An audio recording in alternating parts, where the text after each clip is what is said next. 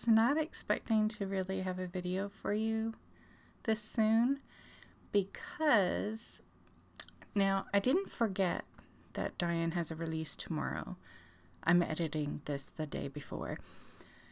But I did forget that I did videos.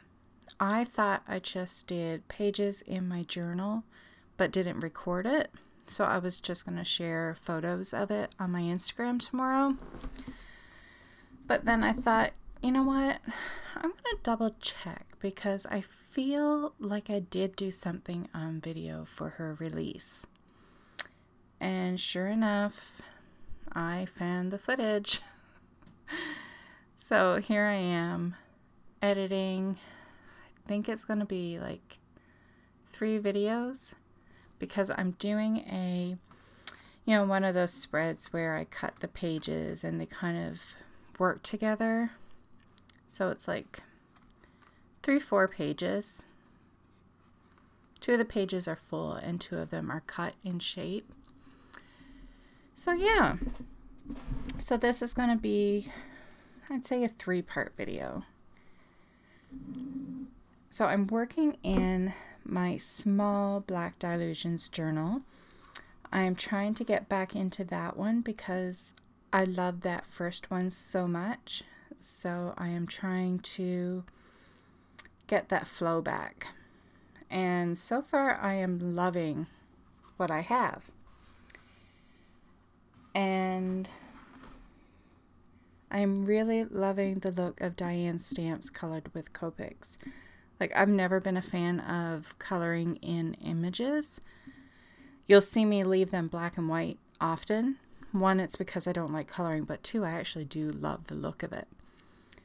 But for these pages that I'm sharing, all the images are colored. Now in my square black journal, those are going to be left black and white. So I am working, and I'm realizing I'm saying so a lot.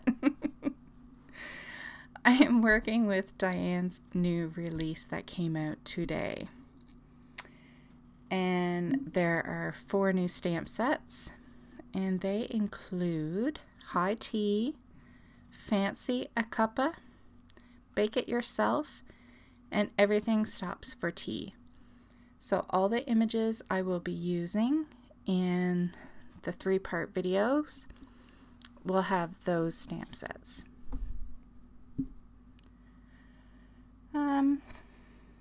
I feel like there was something I was going to tell you and I can't think of it.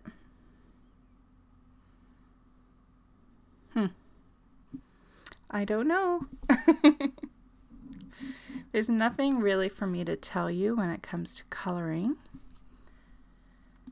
And there is a lot of coloring in this video, and I think there's a fair amount in the second one as well. And I haven't edited the 3rd one yet because I didn't realize there was going to be a 3rd one until I grabbed my journal and I'm like, hey, wait a minute.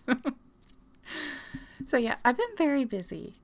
February is a very busy month for some reason. There seems to be a lot happening. But it's all good. It's all good stuff and it's all good happenings, so I am not complaining. I just need to write things down so I know if I'm getting things done. I'm going to play some music while this coloring is happening.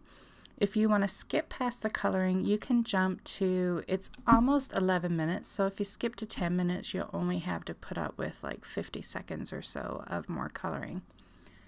So feel free to jump ahead if you don't like to watch coloring. I'm going to play some music so you won't miss me talking.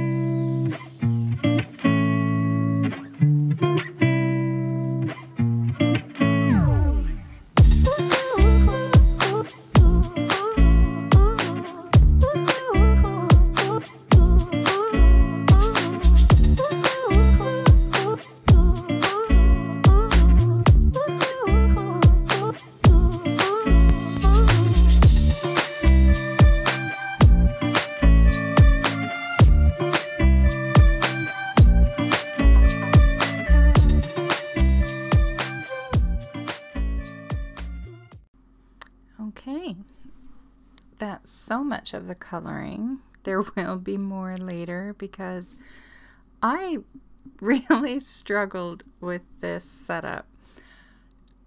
It's like I knew what I wanted to do, like I knew how I wanted it to work, but for some reason my brain just couldn't figure it out.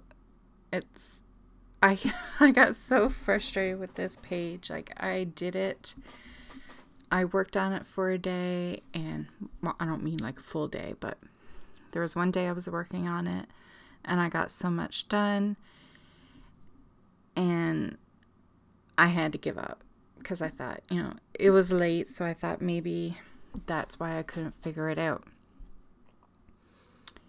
And then I came back to it maybe the next day, and it's like, okay, I'm not tired, but I still can't figure this out.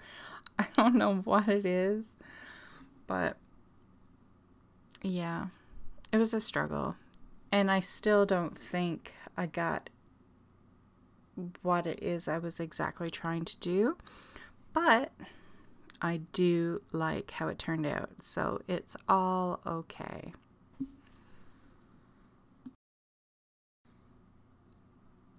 Even these pages here you see me working with, and I've already started the cutting out.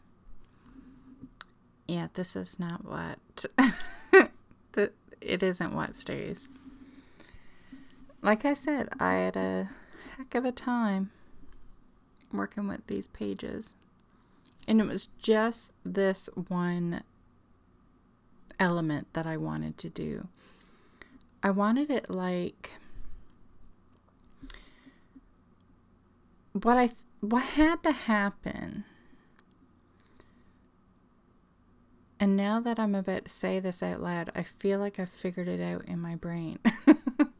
Of course. But I wanted it so like the cupcake frosting came off. Like you turn that page and it revealed like the woman's eyes up portion.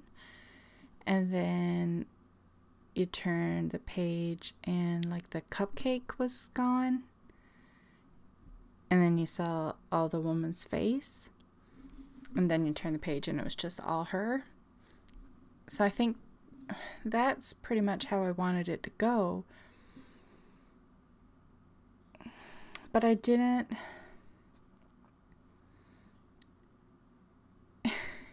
You couldn't, like, to have the cupcake frosting on one page, it meant there was nothing on the paper above it and nothing below it. So I would have had to cut everything away except for the small strip where the frosting was attached on the end.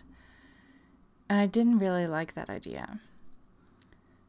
So one way I can see it working is if I got some clear hard plastic or something like that and put those, you know, as pages. And I did think about doing it, but I really didn't want it because it doesn't look all that great. So I know it could have worked, but honestly, I really like how the pages turned out. So I'm not going to complain. It was just funny. Funny now, not funny then. How much I struggled with it. I'm just happy it looks good now. And I can't get over how much I actually love the images colored in. Like usually when I would color them in, I hated it. I always thought I did such a horrible job and it looked so tacky and childlike.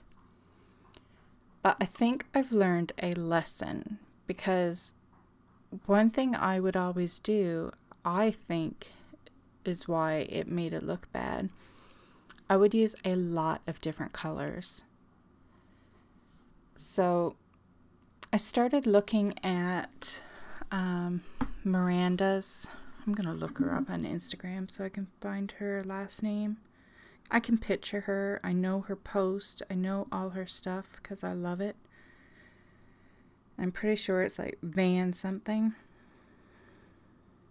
I probably will find it and won't be able to pronounce it. Oh my goodness. Miranda Vandenbosch, maybe?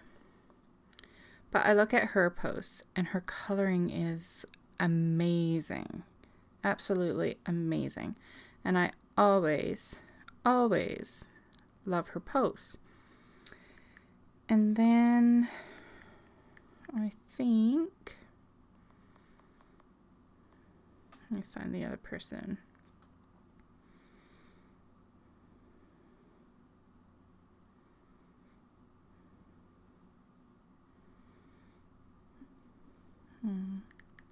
Sorry for the silence.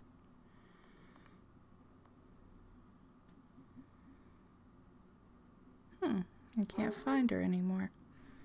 Oh, my dog needs in. Anyway, there's another person whose coloring I love as well. So I looked at them and I'm like, what is it that I love so much about theirs? Well, I kind of knew. I mean, their coloring was just way better than mine. But it's like, what makes it so beautiful? And I feel like the common thing I saw was that they use less colors. Like they kept with the same color theme and just used it without all the stamped images. And I think that's why I love it so much. So I started doing that with mine. With these here, like you'll see I pretty much use the same colors, and if I changed it, I stayed in the same color family. So while the yellow, like the yellow on the cupcake, is pretty pale, but then to add more yellow, like for her hair, I just used like a darker yellow and added a bit of brown. So it still wasn't, you know, straying too far from the colors I was using. So I think if you do it like that, like go pinks and reds, like different shades and different shades of yellow, and maybe introduce like the lightest bit of orange or something. But I think that is what's making me love my colored images now. It's using less colors. And the Copics with the blending, I mean, that helps a great amount as well. So anyways, I thought I would share that little bit of insight just in case you're struggling with your colored images. And I'm not saying you need Copics, like try the same thing with colored pencils or whatever, Tombos or whatever it is that you use. Just if you're not liking your colored images, give that a try and see if it makes a difference, because like I said, it worked for me.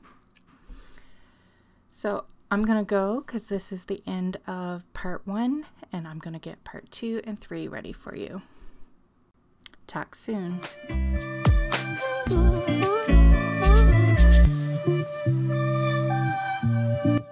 Thanks so much for stopping by. Let me know if you like my videos by leaving me a thumbs up and subscribe to my YouTube channel.